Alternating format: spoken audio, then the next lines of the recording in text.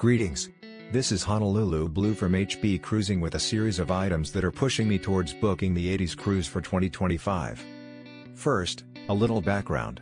I was on the 80s cruise in both 2022 and 2023 and enjoyed myself immensely.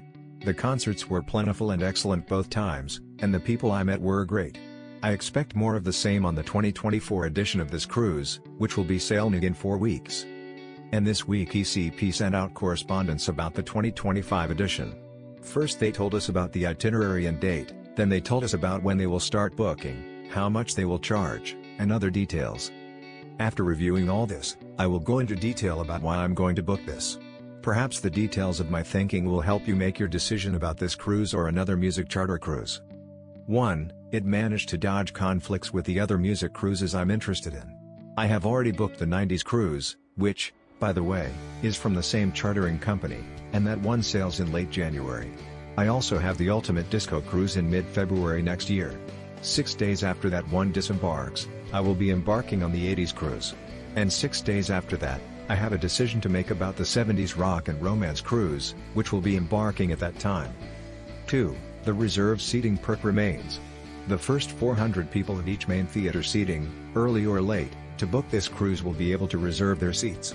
This is a guaranteed way to get some nice seats without having to stand in line each day. 3.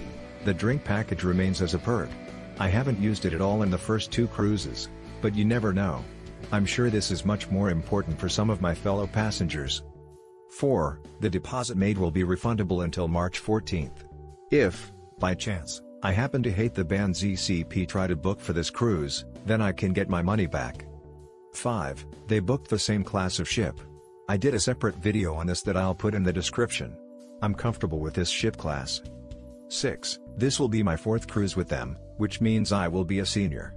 That means I'll get a special shirt, a special concert, and a special graduation ceremony. I'm looking forward to all of this. And 7. The price could be worse. I paid a total of $3,050 for the 2024 edition of this cruise. For a cabin in the same class, I will pay about $3,370, which is about 10% more. Painful as that will be, I imagine it could have been worse.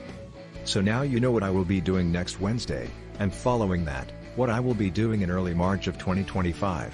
I hope the 80s cruise puts forward a good lineup for me. I have faith that they will. Thank you for watching. Please like this video and subscribe to this channel. YouTube likes that sort of thing, and being liked allows me to make more videos about music-themed cruises.